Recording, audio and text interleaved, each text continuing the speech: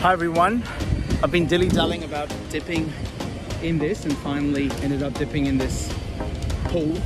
Now although I'm in Mumbai, the water temperature wasn't as warm as I expected. There is a bit of a breeze and it got me thinking about cold water immersion. Now of course I've swum in much colder water, but the principle is really about the temperature difference and the cold water exposure to the skin and the body and the health benefits that have been postulated with regards to cold water immersion. So what has been postulated is that exposure to cold water has a number of health benefits. These include, firstly, anti-inflammatory responses, a reduction in oxidative stress, a reduction in a number of other inflammatory markers. Secondly, exposure to cold water results in increase in a number of neurotransmitters, a lot of them that have an impact on stress regulation and mood, dopamine, noradrenaline. They also talk about the increase in cortisol levels and an adaptive stress response as a result. Thirdly, there are benefits on insulin resistance, whereby exposure to cold water or cold water immersion, CWI as it's often termed, improves insulin sensitivity, thereby reducing insulin resistance. Now, although these are the biological benefits, some of the confounding factors that are difficult to, of course, adjust for, to really say that it's the cold water immersion that improves mood, for example, as there have been case series and case reports. There has been a case that has documented a single exposure to cold water in a patient has resulted in improvement in mood.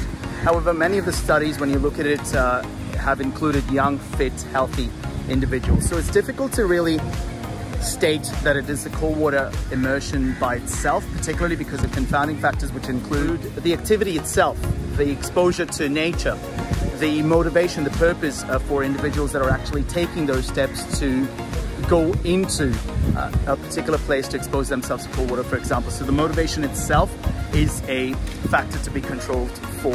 Furthermore, the social benefits, many of these cold water activities include social environments where people go together early in the morning, for example, for a swim. Furthermore, it also includes these individuals may have different diets, for example, different lifestyle factors that also act as confounding factors. Nonetheless, there do seem to be potential benefits with regards to cold water immersion.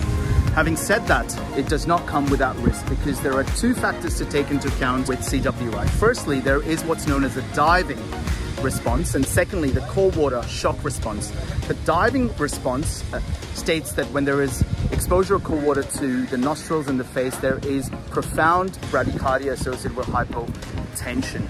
Whilst the cold water shock response results in the opposite. The sympathetic activity increases, tachycardia as a result, peripheral vasoconstriction and hypertension, whilst previously you've got hypotension. Now it is postulated that this autonomic nervous system split between sympathetic drive increase versus parasympathetic drive increase can increase the risk of arrhythmias, and there have been cases of sudden death and death as a result of drowning with CWI. So it doesn't come without risk. It's something that one has to be very careful about, as there have been other studies that have also looked at the impact on cardiac health with individuals exposing themselves to CWI. So hope that this was helpful in some way or the other, a risk-benefit analysis with cold water immersion. With that in mind, see you soon again in another video. Until then, I think I'll go take another dip.